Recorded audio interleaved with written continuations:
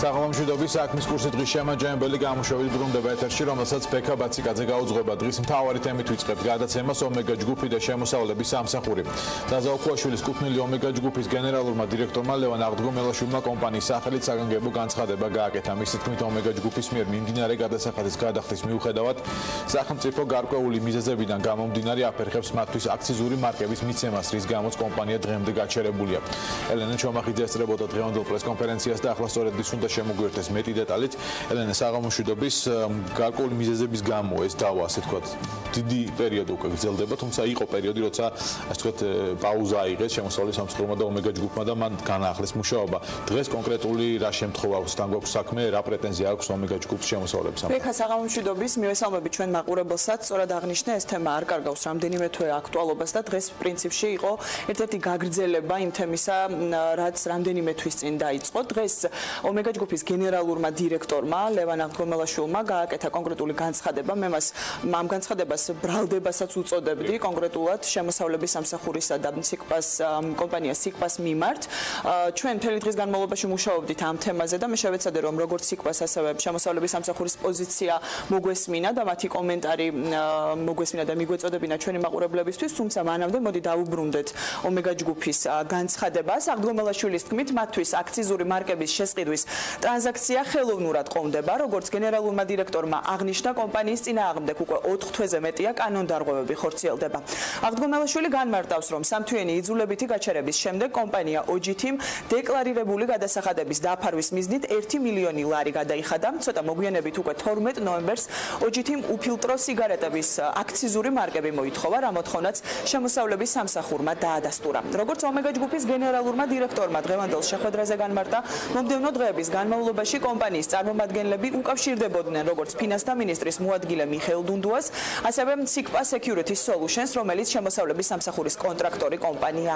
ომეგა ჯგუფს ერთადერთი მოთხოვნა ჰქონდა დროულად მიეცათ მათთვის ინვოისი, რათა დაეფარათ შეკვეთილი მარკების ღირებულება. 2018 წლის 27 ნოემბერს კომპანიამ კვლავ მიმართა შემოსავლების სამსახურს წერილობით, ხოლო უკვე 30 ნოემბერს ომეგა ჯგუფმა სიკპა Security Solutions-გან მიიღო შემდეგი სახის შეტყობინება. 30 ნოემბერს შეპესეს სიკპა Security Solutions ჯორჯიასგან მივიღეთ ელექტრონული შეტყობინება, რომლის თანახმადაც გვეცნობა, რომ ომეგა ჯგუფის შეკვეთა, რომელიც იყო დადასტურებული, გაუქმდა და სტატუსი გახდა გადაუხდელი, გაუქმებული. ჩვენმა კომპანიამ არ მიიღო შესაბამისად აქციზური მარკები და არ მიიღო იმის გამო, რომ არაერთის თხოვნის მიუხედავად შემოსავლების სამსახურმა და შეპესეს სიკპა Security Solutions ჯორჯიამ გაურკვეველი მიზეზით კომპანიას განზრახ არ მიაწოდეს ინვოისი შეკვეთილი აქციზური მარკების ნომინალური ღირებულების გადასახდელად. გუშინაც 3 დეკემბერს კომპანიამ კვლავ განათავს ახალი შეკვეთა ადგილობრივი უფილტრო სიგარეტის აქციზურ მარკებზე. ამ ახალი შეკვეთის ამჟამინდელი სტატუსი გახლავთ შეკვეთა შექმნილია, თუმცა შეკვეთის დადასტურება ან უარყოფა შემოსავლების სამსახურის მიერ ჯერ არ მომხდარა. ლევან აღდგომელაშვილი მიიჩნევს, რომ იმ ქმედებებიდან გამომდინარე, რაც ომეგა ჯგუფის მიმართ თითქმის ბოლო 1 თვეა შემოსავლების სამსახურისა და მისი კონტრაქტორი კომპანია სიკპა Security Solutions-გან მიმდინარეობს, გაჩნდა მოსაზრება, რომ ეს ორი უწყება შეთანხმებულად მოქმედებს და ცდილობს ხელი შეუშალოს ომეგა ჯგუფს იმოქმედონ კანონის ფარგლებში. აღდგომელაშვილის განმარტებით, თუ უახლოეს დღეებში არ მოხდება მათთვის ინვოისის წარდგენა, კომპანია გამოიყენებს კანონით მინიჭებულ უფლებას მიმართოს სასამართლოს, სადაც მოითხოვენ მათი უფლების რეალიზაციას, ისევე როგორც იმ ზარალის ანაზღაურებას, რომელიც ოჯითის ინვოისის მიღებაზე უარის თქმის შედეგად მიადგა. აქვე გავეჟღერებ შვეიცარიული კომპანია სიკპას პოზიციასაც აღნიშნულ განცხადებასთან დაკავშირებით. კომპანია ომეგა ჯგუფის განცხადებას უარყოფს. BMG-სთან საუბარში სიკპას ქართული ოფისის დირექტორი გიორგი ჯიქია ამბობს, რომ კომპანია თავად აქციზური მარკების გაცემას ვერ გააჭიანურებდა. ჯიქიას თქმით, იქამდე სანამ მარკების ყიდვის მსურველს შესაბამისი ინვოისი მიეცემა, საჭიროა შემოსავლების სამსახურის წერილობითი ნებართვა, რაც ამ შემთხვევაში არ არსებობდა. ჩვენ ამ დრომდე ველოდებით შემოსავლების სამსახურის კომენტარს და ცხადია საქმის კურსის, ისევე როგორც ბიზნეს მედია საქართველოს სხვა გადაცემების მეშვეობით აუცილებლად შემოგთავაზებთ უახლეს ინფორმაციას. დიდი მადლობა, ელენა ჩომახიძე იყო საქმის კურსის ეთერში. მადლობა მას ინფორმაციისთვის. ცხადია შემოსავლების სამსახურის განცხადებას სავარაუდოდ ამ დღეებში გაკეთდება, ჩვენს მაყურებელს გავაცნობთ და დღის კიდევ ერთი მთავარი თემა, რიგ დაწესებულებებში თამბაქოს მოხმარება აღარ შეიზღუდება. ჯანდაცვის კომიტეტმა თამბაქოს კონტროლის შესახებ კანონში შესაძლებელი ცვლილებები განიხილა. ინიციატივაში გარდა დაზუსტებებისა, რომელიც თამბაქოს ნაწარმის სავაჭრო ობიექტებში განთავსების წესს ეხება, რამდენიმე დაშვებაც გაკეთდა თუ რატომ. ამას ჯანდაცვის კომიტეტის თავმჯდომარე აკაკი ზოიძე გვეტყვის. აღმოჩნდა ბატონო აკაკი, მადლობა პირველ რიგში რომ ხართ საქმის კურსის სტუმარი. მოგესალმებით. ბატონო, დასაწყისში დავაზუსტოთ რა დაზუსტდა. კი ბატონო, რა დაზუსტდა კანონში და შემდეგ გამონაკლისებზე ვისაუბროთ, ანუ იმ ადამიანებისთვის, ვინც ამ საქმიანობით არის დაკავებულსაც აქვს მაღაზიები, სადაც საკმაოდ დიდი გაურკვევლობა იყო, თავიდან გაცხადა, რომ სურსათთან ერთად არ შეიძლება თამბაქოს გაყიდვა და ასე შემდეგ. რა დააზუსტეთ დღეს კანონმდებლობაში, რომ განმარტოთ მაყურებლისთვის?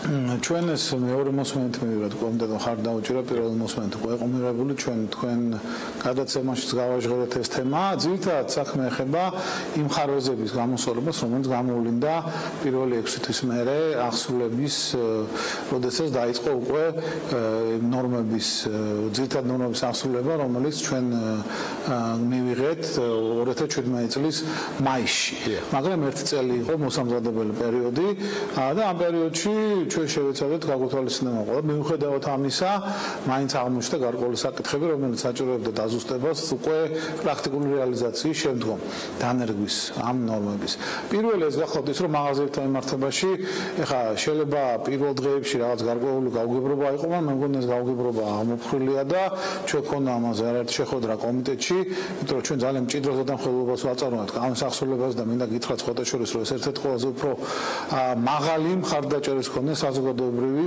კანონი გახლავთ 85% უჭერს ამ ნორმების ასრულებას რაც ეხება დაახლოებულ შენობებში, კაფეებში, რესტორნებში, ბარებში მოწევის აკრძალვას და 96% არის ასე ვთქვათ დამოუკიდებელი მონიტორინგის შედეგად ასრულების მაჩვენებელი და ძალიან მნიშვნელოვანია მე არ მგონია რომ რომელიმე ასეთ კანონს ქონდა ასეთი მხარდაჭერა პარლამენტის მიერ მიღებულს მაგრამ როგორც უკვე ითქვა მაღაზიებთან მიმართებაში ის რომ შიდა გარეხილვადობა არ უნდა ყოფილიყო ეს თემა იყო საკამათო და მეორე თემა იმიტომ ზოგიერთი მცირე მაღაზიის შემთხვევაში შიდა ხილვადობის შეზღუდვაც ხდებოდა თუ გარედან ვიტრინიდან არ გამოჩნდებოდა საქონელი ერთი და მეორე განთავსება ცალკე ან ერთ სექციაში არ ყოფილიყო განთავსებული ზოგიერთი მაღაზიის შემთხვევაში ერთი სექცია შეიძლება იყოს ასე ვთქვათ მაგალითად კარფურის შემთხვევაში 150 მეტრიანი და სურსათ თუ ბავშვის კვება თუ სხვასთან ერთად არ განთავსება გულისხმობდა რომ ამ ერთიან თაროზე არ ყოფილიყო განთავსებული ამიტომ დაზუსტდა დეფინიციები შევხვდით შესაბამის ბიზნეს ომბუდსმენის წარმომადგენელი შემოსავლების სამსახური ამისაც ეხება ახსულება და გავითვალისწინეთ მაქსიმალურად რაც ეხება დაშვებებს არანაირი ურვაგ ინტერპრეტაცია არ ბატონო მეორე მოსმენით მიიღო ეს ინიციატივა გაჟღერდა მათ შორის ჩვენს ეთერში რომ რამდენიმე დაშვებაზე იქნებოდა საუბარი მიზეზი მთავარი რატომაც დაუშვით რიგდაწესებულებებში და კიდევ ერთი შეიძლება თუ არა ეს ინიციატივა ახმული იქნას ისე რომ თქვენთვის პრიორიტეტული არ არის საზოგადოებრივი ჯანდაცვის ინტერესები ხო ნუ ვინც ამას არ ვიცი ხო ეს კანონი რა ასეთ შეფასება გაკეთდა პირდაპირ ესე ვიტყვი ფასად დაждდა რომ ეს კანონი გაგვეტანა ხო ნუ ვინც გააკეთა ხა მას ალბათ ან ცოტა არარეალური შეფასება აქვს რეალობასთან მიმართებაში ან კიდევ იმ ფაქტებს უკეთებს იგნორირებას რაც ამ კანონის მიღებას და მე მის დანერგვას მოყვა და რეალურად ვინ მიიღო ეს კანონი ვისი მხარდაჭერით მოხდა და რა შანსი ქონდა ამ კანონს საერთოდ თამბაქოს კონტროლის შესახებ რომ მიგვეღო რომ არა ახალი მოწვევის პარლამენტი და კონკრეტულად ჯანდაცვის კომიტეტის ადამიანები ვინც ამას მხარი დაუჭირა ხომ თორე სხვა შემთხვევაში დამერწმუნეთ ეს კანონი კიდევ 10-15 წლის განმავლობაში არ იქნებოდა მიღებული ამ ქვეყანაში იმდენად ძლიერი იყო თამბაქოს ინდუსტრიის ზეგავლენა მათ შორის პარლამენტზეც და მთავრობაზეც ასე რომ იმაზე რომ ჩვენ საზოგადოებრივ ჯანდაცვა არ გვადარდებს ეს ცოტა არ იყოს ძალიან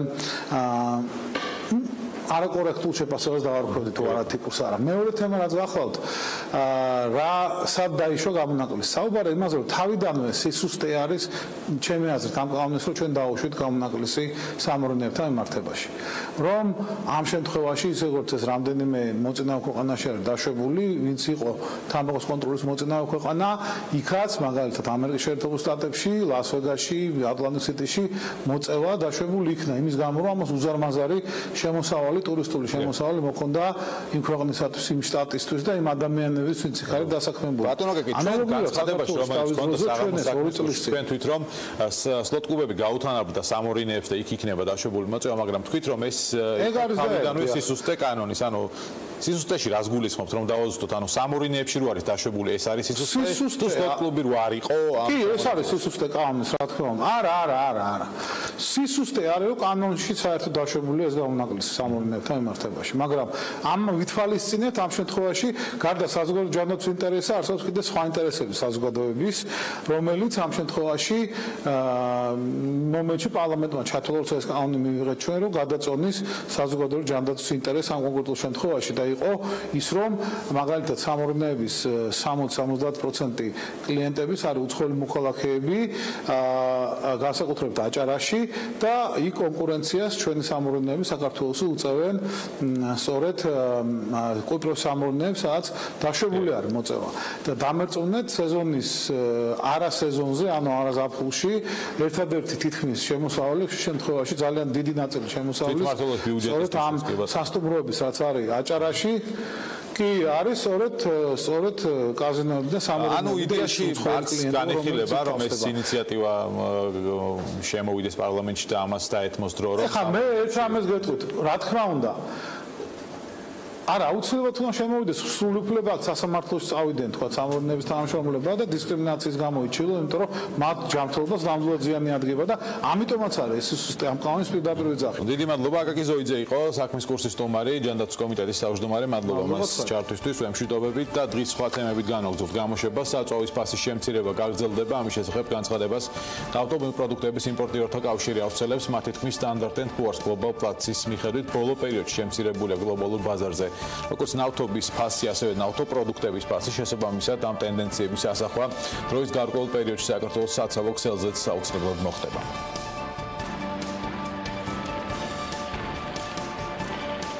პრეზიდენტის არეზერვო ფონდი უქმდება, საქართველოს ახალი პრეზიდენტის ადმინისტრაციის დაფინანსება კი თითქმის 4 მილიონი ლარით მცირდება. პარლამენტში შესული 2019 წლის ბიუჯეტის პროექტის საბოლოო ვარიანტის მიხედვით პრეზიდენტის ადმინისტრაციის დაფინანსება განსაზღვრულია 6 მილიონი ლარით, მაშინ როცა ბიუჯეტის პროექტის თავდაპირველი ვარიანტით პრეზიდენტის ადმინისტრაციის საბიუჯეტო დაფინანსება არ იცვლებოდა და ის 2018 წლის მსგავსად 2019 წელსაც 9 მილიონ 800.000 ლარით იყო განსაზღვრული. არეზერვო ფონდის გაუქმებას უკვე გამოეხმაურა საქართველოს პრეზიდენტის ადმინისტრაციის უფროსი გიორგი აბაშიშვილი.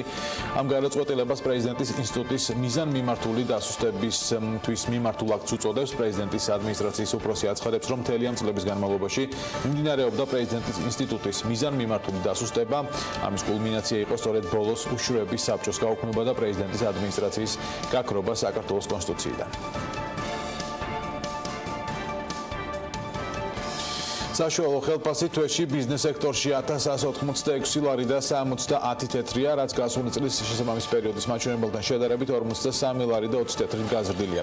მათ შორის ქალების ხელფასმა 892 ლარი და 60 თეთრი შეადგინა, გასული წლის შესაბამისი პერიოდის მაჩვენებელთან შედარებით 55 ლარი და 40 თეთრით მეტი. საწარმოთა ზომის მიხედვით კი საშუალო ხელფასი მსხვილ ბიზნესში 1192 ლარი და 80 თეთრია, საშუალოში 1374 ლარი და 60 თეთრი, ხოლო მცირე ბიზნესში 1070 ლარი. MyWay საკუთარ პრობლემებში ადგილობრივ ავიაკომპანიებს ადანაშაულებს, მაგრამ კონკრეტიკის გარეშე ჩვენი რეისების გაჩერების მიზეზი ძალიან ბევრია. ჯერჯერობით ყველა მათგანის დასახელებისგან თავ შევიკავებ, რადგან ჯერ კიდევ მოლოდინის რეჟიმში ვართ, აცხადებს MyWay Airlines-ის კომერციული დირექტორი იგორ აფციაური. მისი განმარტებით არის როგორც ობიექტური და ასევე სუბიექტური მიზეზები, მთავარი კი აფციაურის თქმით, საქართველოს ბაზარზე არსებული არაჯანსაღი კონკურენცია არის, გამოც ავიაკომპანიას ზაფხული სეზონი ჩაუვარდა. ისივე განმარტებით თბილისი თელ-ავივის რეისს საფრთხე არ ემუქრება და ზამთრის სეზონის ბოლომდე ის აუცილებლად განხორციელდება. შეგახსენებთ, რომ ავიაკომპანიამ ევროპის მიმართულებით ყველა რეისის გაუქმების გადაწყვეტილება რამდენიმე დღის წინ მიიღო.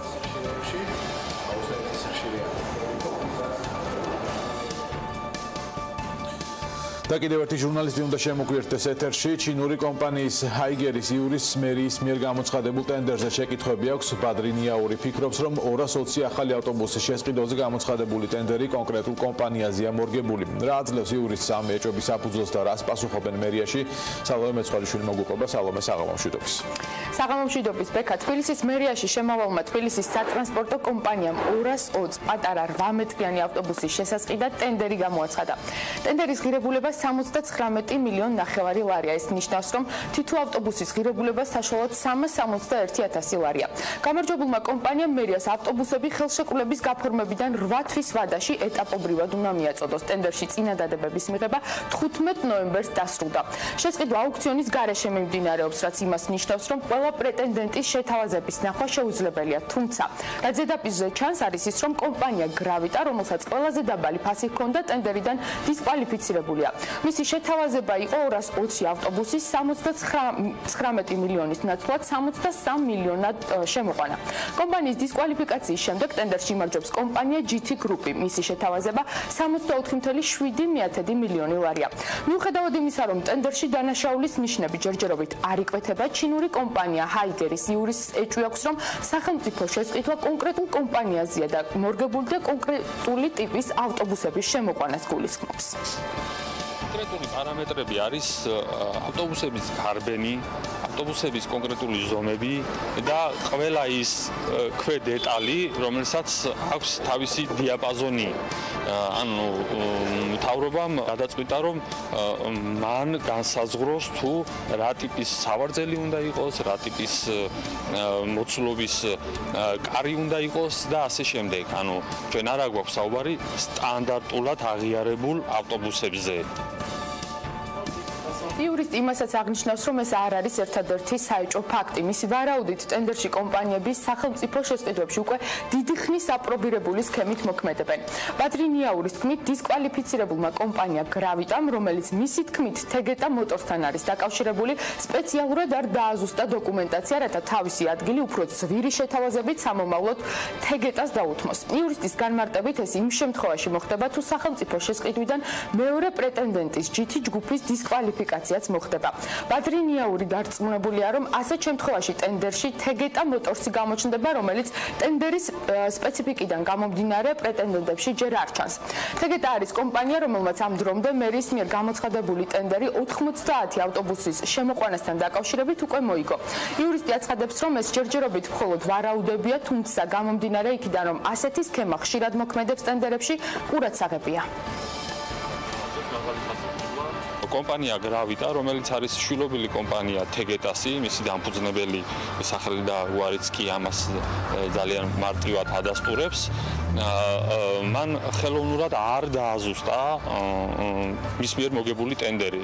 თავად კომპანია თეგეტა მოტორში აღნიშნულ საკითხზე კომენტარის განდღეს თავს იკავებენ. ჩვენ აღნიშნულ საკითხზე კითხვა თბილისის მერიაშიც დავსვით, რომლებიც უშუალოდ არიან 220 ახალი ავტობუსის შემსყიდველები. ვიცე-მერმა ტენდერში შეთანხმებები გამორიცხა და აღნიშნა, რომ ეს არსებული სისტემით შეუძლებელია. ავტობუსების ტენდერსაც შეეხება ბოლოს გამოცხადა 220 ერთეული ავტობუსის ტენდერი და ის არ ჩაშლება. და ჯერ კიდევ მიმდინარეობს და დისკვალიფიკაცია მოხდა, ეს აბსოლუტურად სატენდერო დოკუმენტაციის და პროცედურის ბრალი და მიზეზი ნამდვილად ამაში არ მდგომარეობს. ეს არის კომპანია, რომელმაც წარმოადგინა მისი წინადადება და თვლიდა, რომ აკმაყოფილებდა მინიმალურ პარამეტრებს, ვერ დააკმაყოფილა. ამისთვის არის სატენდერო კომისია, რომელიც ადგენს შესაბამისობას კონკრეტული პრეტენდენტის და თუ ვერ აკმაყოფილებს, მის დისკვალიფიკაცია ხდება. თუმცა იყო შემდეგი პრეტენდენტი და წინადადების განხილვა მიმდინარეობს. მე 8 ჯერ არის ტენდერი გავა ბოლოში და აუცილებლად მოხდება არ შეთანხმებულ მოქმედებს მეც გამორიცხავ და მთლიანად ეს სისტემა გამორიცხავს, იმიტომ რომ იმდენად არის უკვე კარგად აწყობილი და გამართული ეს პროცესები, რომ პრაქტიკულად გამორიცხული არის შეთანხმებული მოქმედებები. რატომ არის დაინტერესებული თავად კომპანია ჰაიგერი ამ საკითხებით? ჩინურ კომპანიას საქართველოში ავტობუსების შემოყვანა ჯერ კიდევ 2016 წელს სურდა, როდესაც მერიამ მენის 155 ავტობუსი შემოიყვანა დედაქალაქში. კომპანიის იურისტი ამბობს, რომ თავდაპირველად ტენდერი 175 ავტობუსზე გამოცხადა, სადაც ჩინურმა კომპანიამ გამარჯვებულზე 11 მილიონით უფრო იაფად შესთავაზა სახელმწიფოს ავტობუსების მიწოდება, თუმცა მათთვის გაუგებარი მიზეზით ტენდერიდან მოიხსნენ. საბოლოოდ კი გამარჯვებულმა კომპანიამ 175-ის ნაცვლად 145 ავტობუსი შემოიყვანა. იურისტი ამბობს, რომ თითო ავტობუსში საბოლოოდ იმაზე ძვირი გადაიხადა სახელმწიფომ, ვიდრე ჰაიგერის შეთავაზება იყო. ამჟამად ჩინური კომპანია მერის მიერ გამოცხადებულ ტენდერში მონაწილეობას არ იღებს. ჩვენ მივადევნებთ თვალს 220 ავტობუსის შესყიდვა, საინტერესოა რა შედეგით დასრულდება ის და მაყურებელს საქმის კურსში აუცილებლად ჩავაყენებთ. მადლობა, ეს სალომე მეცხვარიშვილი იყო. განვაგრძობთ გადაცემას, ეს მათ საყურადღებოთ, ვინც ცოტა ხნის წინ მაღალ ინფლაციას პროგნოზირებდა, ასე ეხმაურება ეროვნული ბანკის პრეზიდენტის აკსტატის ინფორმაციას ნოემბერში წლიური ინფლაციის 1.9%-მდე შემცირებასთან დაკავშირებით. ამით კიდევ ერთხელ დადასტურდა ჩვენს მიერ არაერთგზის გაცხადებული, რომ ინფლაციას გაცვლით კურსთან ცალსახა კავშირი არ აქვს. წერს მთავარი ბანკირი საკუთარ Facebook გვერდზე. კობაგონეტაძე კიდევ ერთხელ განმარტავს, რომ ინფლაციას და გაცვლით კურს შორის ცალსახა კავშირი არ არის. შეგახსენებთ 2018 წლის ნოემბერში ინფლაციის წლიურმა მაჩვენებელმა 1.9% შეადგინა და ინფლაციის 1.9%-იანი ნიშნული ეროვნული ბანკის მიერ განსაზღვრული მიზნობრივი ინფლაციის 3%-ის ფარგლებშია. 2018 წლის 10 თვეში საქართველოსთან ექსპორტზე სულ 45.800.000 დოლარის თხილი გავიდა, რაც წინა წლის 10 თვის ნაჩვენებელზე თითქმის 19 მილიონით ნაკლებია. აკსტატის მონაცემების მიხედვით, მიმდინარე წლის პირველ კვარტალში 18 მილიონ დოლარზე მეტი თხილის ექსპორტი განხორციელდა, მეორე კვარტალში 10 მილიონამდე, მესამეში კი 11 მილიონ 579.000-ის. რაც შეეხება ოქტომბერს, თხილის ექსპორტიდან მიღებულმა შემოსავალმა ოქტომბერში 6 მილიონ 200.000 შეადგინა. რა შემოსავალი მიიღო 2018 წელს მარველმა და როგორ გამოიყურება მისი ყველაზე მაღალ შემოსავლიანი ფილმების ათეული, ამას ლევან თაღიაშვილი გეტყვის. ლევან, საღამომშვიდობის. საღამომშვიდობის. მარველ სტუდიო ერთ-ერთი ყველაზე მაღალ შემოსავლიანი და პოპულარული კომპანია მთელი მსოფლიოს მასშტაბით. ბოლო წლების განმავლობაში მისი ნამუშევრების შემოსავალს მილიარდობით მოგება მოაქვს დისნეისთვის, რომელიც მისი მფლობელია. საბოლოო ჯამში კი ის ერთ დიდ ჰოლდინგში ბუენა ვისტაშია გაერთიანებული, რომელსაც ბაზრის თითქმის 27% უჭირავს. 2018 წელს გამოსულმა მხოლოდ ორმა ფილმმა ჯამში მას 3.5 მილიარდი დოლარი მოუტანა. ესენია შურის მაძიებლები და შავი პანტერა. ჯამში 2012 წლის შემდეგ მისი ტოპ 10 ყველაზე მაღალ შემოსავლიანი ფილმებიდან მიღებული სარგებელი კი 17 მილიარდ დოლარს აღწევს. კომპანია ასევე გამორჩევა სოციალურ ქსელებში გამომწერების რაოდენობითაც. მარველს და მის გმირებს ჯამში Facebook-სა და Instagram-ზე 185 მილიონი გამომწერი ყავს. რაც შეეხება მის მფლობელ Disney-ს 2018 წელს მისი შემოსავალი 60 მილიარდი დოლარი იყო. ის ფლობს ისეთ ბრენდებს, როგორიცაა ABC, ESPN, Touchstone Pictures, Marvel, Pixar, Vice Media და ასე შემდეგ. აღსანიშნავია, რომ შურის მაძიებლების ახალი ნაწილის ტრეილერი 2 დღეში გამოვა, რის შესახებაც მოლოდინი საკმაოდ დიდია, უცხოეთის სხვა სიახლეებს კი მაყურებელი სიუჟეტში ნახავს.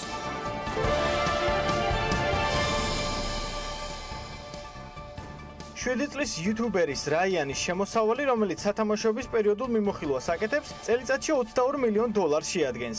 ინფორმაციას Forbes-ზე დაყრდნობით Business Insider-ი ავრცელებს. გამოცემის თქმით, არსებულ ვიდეოებს მისი ოჯახის წევრები ამზადებენ, თავად კი ისტორიების მთავარი გმირია. აღსანიშნავია, რომ მან ვიდეოების გაკეთება მხოლოდ 1 წლის წინ დაიწყო და უკვე 17 მილიონზე მეტი გამომწერი ყავს.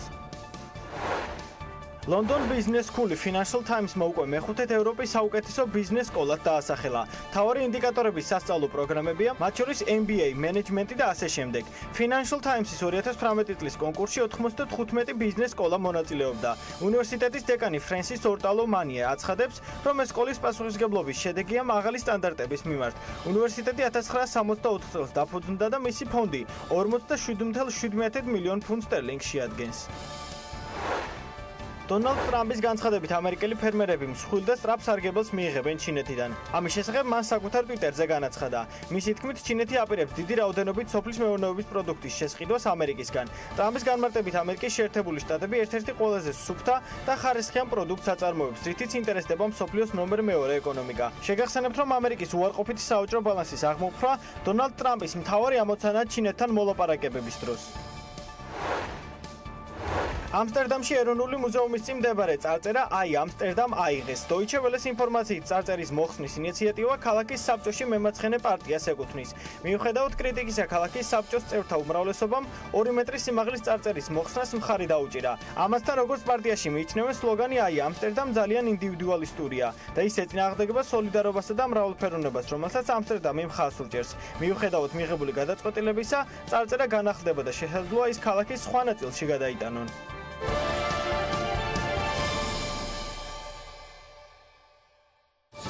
საქმის კურსი ამით დასრულებულია. მადლობა ყურადღებისთვის, ნახვამდის.